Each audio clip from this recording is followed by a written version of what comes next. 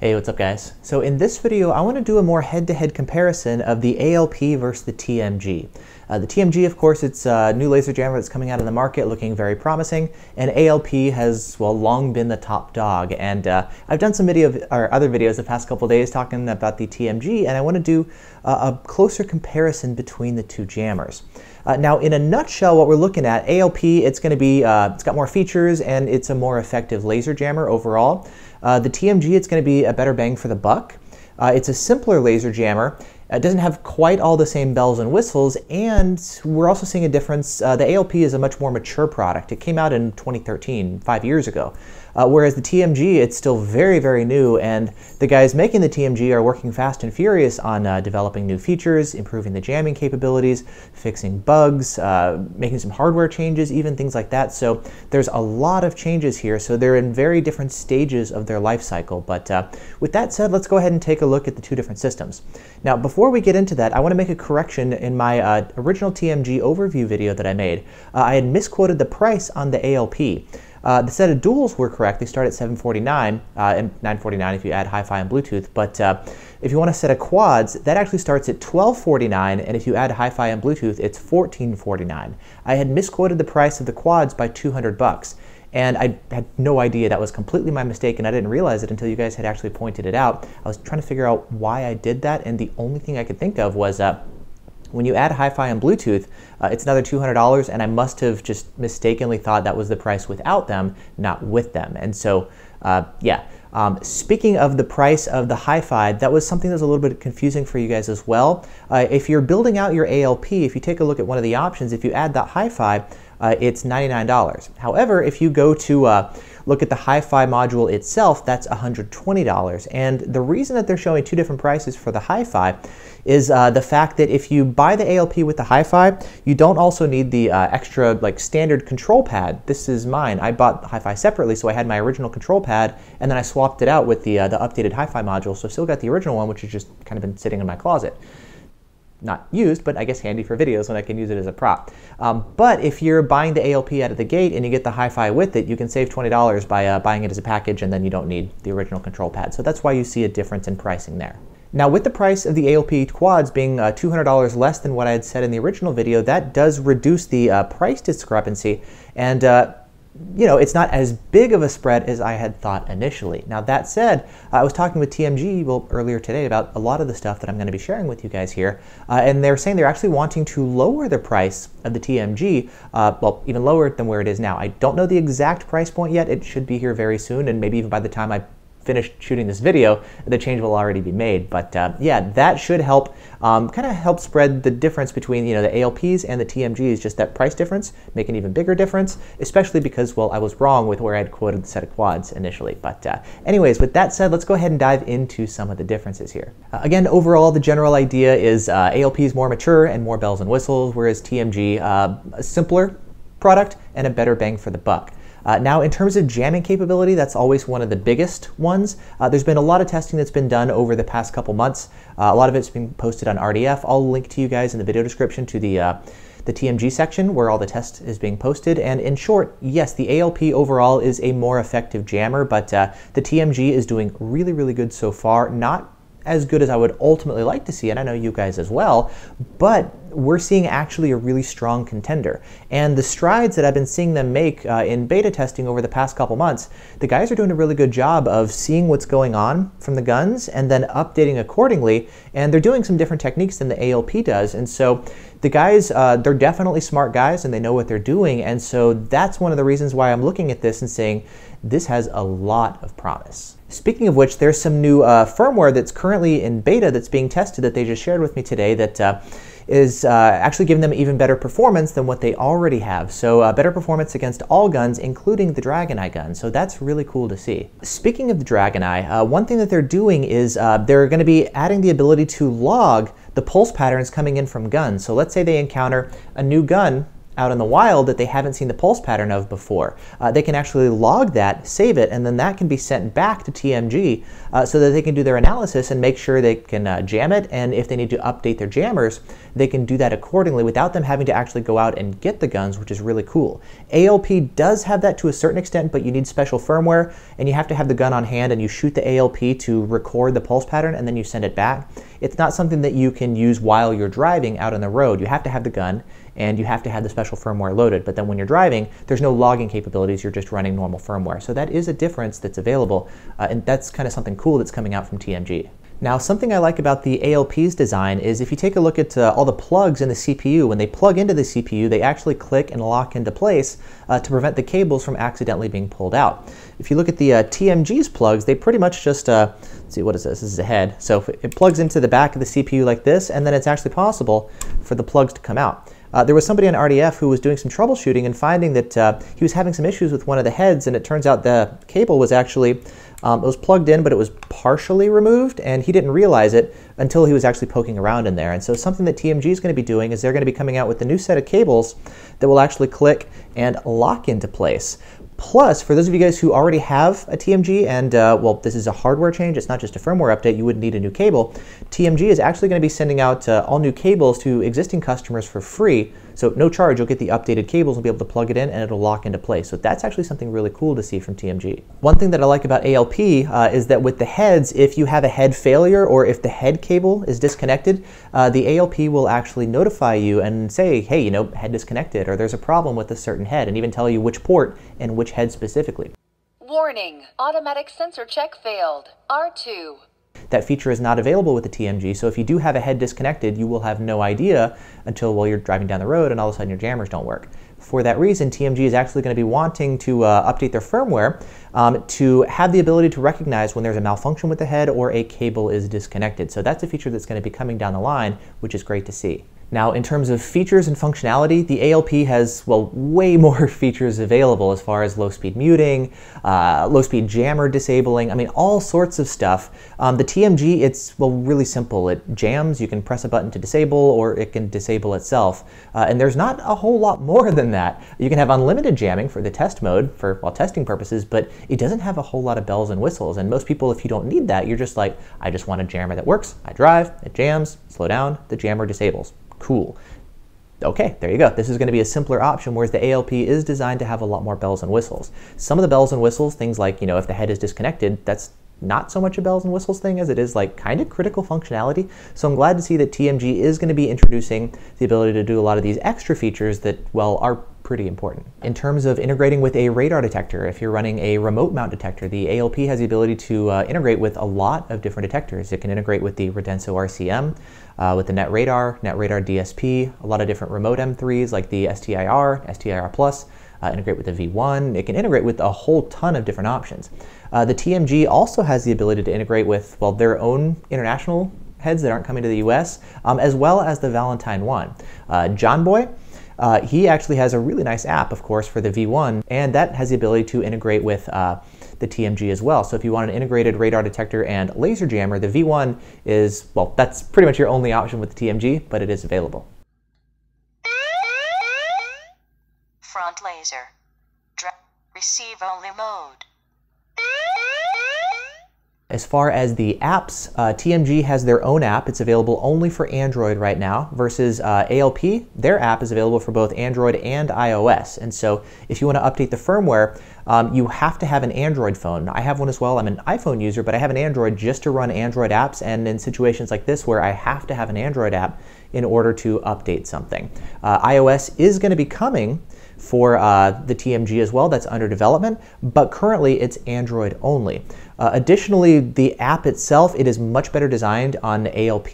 Not only you can do things like, you know, adjust the settings and all this kind of stuff. Yeah, the app itself is much better designed. The TMG, I was trying to update the firmware yesterday. I spent a good, I don't know, 45 minutes or an hour trying to get my phone to connect, and I could not for the life of me get it to connect. It was a pain in the butt.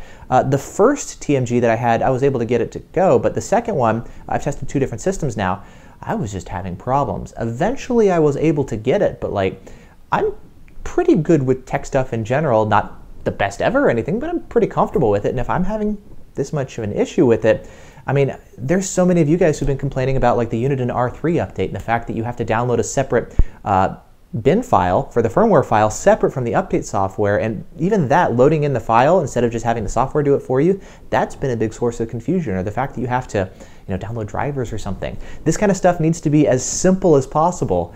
And yeah, the update and the Bluetooth stuff here honestly sucks on the TMG. But to be fair, it was really only designed initially for the engineers and the developers to update their product as needed.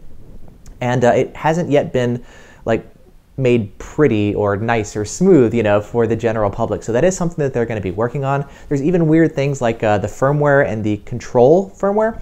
You need two different apps which look the same, and there's just some kind of wonky stuff with uninstalling one and then getting the other. So there's weird kind of behind the scenes stuff that just needs to be smoothed out, and that is something that they're working on. But right now there is a pretty big difference in terms of the apps and, you know, platforms, and just the smoothness of how everything is going and the experience overall. If you don't want to use the apps at all, ALP you can update with a USB drive, and it's nice if you're browsing the web and you hear there's an update, you can just download it to a USB stick, plug it into your ALP in the car, and it updates. Pretty simple and straightforward. With the TMG, really your only update option is over USB, or well, sorry, over your phone, which is nice. I mean, I do that a lot of times with my ALP in my car. I just drive, fire up the app, update while I'm driving, takes a minute or two or whatever, and then it's done, and it's pretty cool, you know? So I like having that ability. The TMG one is a little bit more work with button pressing and all that kind of stuff, but again, that is something that they're going to be working on, so yeah, that's going to be an option. As far as warranties, both of the systems have 2-year warranties. If we take a look at the head size is pretty comparable. The TMG heads are a little bit narrower side to side. The ALP heads are slightly wider. Front to back, the TMG heads are deeper, whereas the ALP heads are a little bit shallower. That can be important maybe for the rear heads if you're installing it kind of under the trunk lip, just above your license plate area. The ALP heads may actually stick out a little bit less just because they're a little bit thinner front to back. But at the same time, the TMGs are a little bit narrower, and so maybe you'd have a smaller hole in the front for if you need to install it in your grill, so trade-offs. The TMGs have like this removable faceplate, so in case it gets scratched or damaged, you can pop it off and put another one on if you need. Personally, I don't see that as a huge real-world benefit. It's a cool feature, but I haven't really seen many, if any, situations where that's been necessary, but it's a cool idea in case anything ever gets damaged down the line. And yes, behind the removable lens cover, the entire thing is sealed, so no water or snow or anything can get back behind there. It's just a removable protective cover. In terms of head count, traditionally most laser jammers can only support 4 heads. The ALP came out and it supported up to 5 heads, which was really nice because that meant you could have, well, 3 heads in the front and 2 heads in the rear. And then people were saying, well, you know, I need maybe more heads in the rear for an SUV, or like in Edmonton, there's a lot of drag and eye in the rear, I would need a 3rd head in the rear. Well, they came out with the option of having splitter cables, and so now you can have 3 in the front and 3 in the rear for a maximum of 6 heads. I have seen people doing things with like running 2 transmit heads per side, so like 4 heads per side, but really I guess it kind of comes down to like 6 heads total. The TMG natively supports 8 heads, so you could have 8 in the front. I guess, yeah, you could do 8 in the front if you wanted, but really it's more for 4 in the front and 4 in the rear if you want a ton of coverage, which can be really helpful. Something else to note is the ALP heads themselves are more sensitive than the TMG heads. I've seen 4 different tests so far, and they're all showing that yes, the ALP heads are more sensitive than the TMG. And that can be useful as far as maybe if you've got the heads in less optimal placement locations due to maybe not the greatest places you can install it in your car. Maybe you want to install the heads lower. The ALPs are going to be more sensitive, and so they're going to be a little bit more forgiving towards less than optimal install locations. So that's a plus there for the ALP. That said, the TMG does support more heads, so again, you've got trade-offs and workarounds, you know? Plus the TMG heads themselves are going to be less expensive. I know the price is potentially going to be changing here soon. As far as the ALP heads, they're $250 per head and then $350 per TX head. So the TMGs, they're $169 at launch, and they may be going down, I'm not sure, but even at the current price, they're quite a bit cheaper per head than the ALPs. Now, when it comes to running more than 1 head per port in the system, they both have splitter cables available. Here's the one for the TMG that I grabbed. This is the one that plugs into the CPU, and then you've got a splitter like this. It plugs in, and you can plug 1 head into either side. And this is nice so that if you are needing to run cables through your vehicle or through your firewall, instead of having to run 2 cables, you can run just 1 cable and then plug 2 heads into it. So that's kind of nice. For the TMG, it's a standard option, and well, you've got 2 ports per side, but 4 heads per side available. And so, you know, it's just a way to get more than 2 heads per side, you're going to have one of these. Or in my case, I've got a set of duals right now and 1 splitter cable, so I'd only have to run 1 cable for 2 heads. My last system I had 2 cables. With this one I have 1 cable and a splitter. Either one works, but it's just a way to simplify having to run your cables and having a smaller hole through your firewall or that kind of stuff, you know.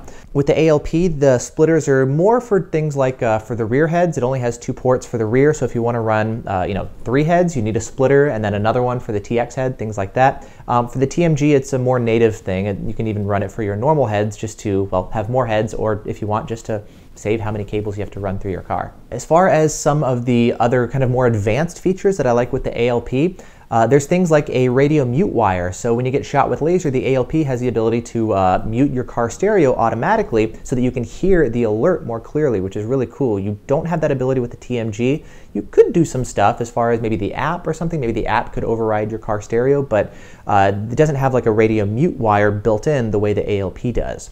There's also things like an external LED in the ALP, which I love. I have it in my instrument cluster, and so whenever I get shot with laser, I can see right there the color. I can see red in the front or yellow for rear, so I can tell exactly what direction I'm being shot from, and I really like that feature. Some people even put it kind of on their dash, so with the video, you can see exactly when you're being shot and all, which is really cool. Plus, if you enable Pro Mode in the ALP, that will show you not only where you're being shot from, front or rear, but you can see exactly when the officer is targeting you and when they let off the trigger.